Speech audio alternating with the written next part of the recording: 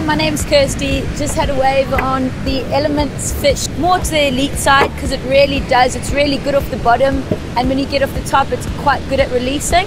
When the waves are small, it goes over the flat sections really well because of the buoyancy of the board, and it sort of carries you through. And when the waves do get a little bit bigger, it also does carry quite well through and sort of holds great off the top and comes back down really well because of the boxy rails and the double concave.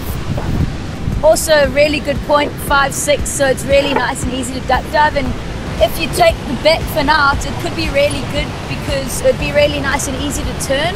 So instead of having the back fin in, set it up as a twin fin, because it would get a lot of release and you'll go really fast down over the flat sections. It's nearly as big as me, so it's perfect for anyone this big.